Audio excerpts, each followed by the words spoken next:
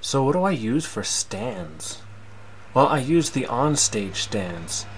Not because I have any sort of affiliation or anything, but when I bought the Korg Kronos 88 from Craft Music, it came bundled with a Z stand, which I think is, yeah, this one here.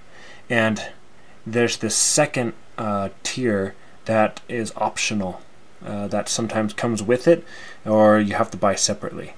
And that is what I have here.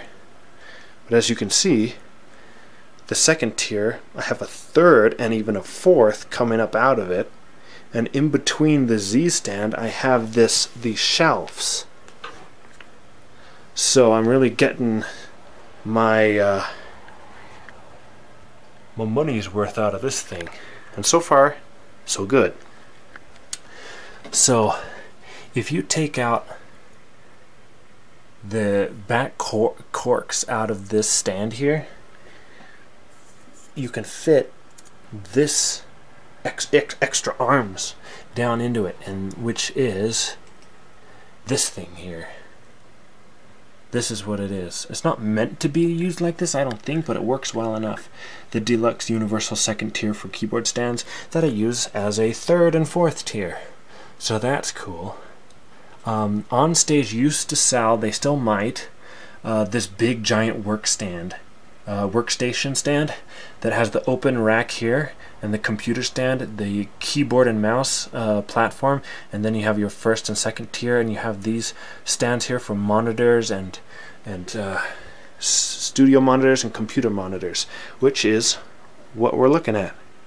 Here's that shelf here that comes out of the sides, and then there's the stands that come out of the back that hold up the two computer monitors, and then there's the second tier with the Kronos on top of the Mellotron, and then here's the first tier that the Kawaii is sitting on, keyboard and mouse, and under here is where that open rack is that's sitting on the bottom crossbar, as well as the computer on the stand here.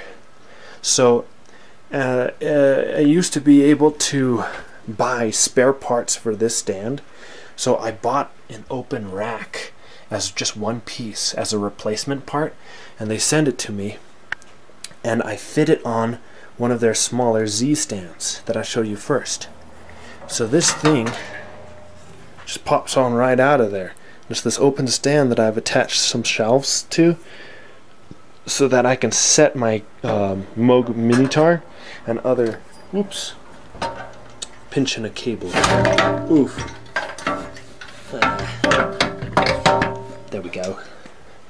Anyways, I can set some sound modules on these things and different effects pedals while I'm playing over the top of them right here, and I can just look down and there's everything I need, and I've got foot pedals and whatnot right here, and it's very good for bringing along a ton of keyboards, and only taking one stand that takes up just a little bit amount of space, rather than taking a whole second stand and, you know, bringing everything with you. So it's a nice compact way to do it by adding attachments to the onstage Z heavy duty stand.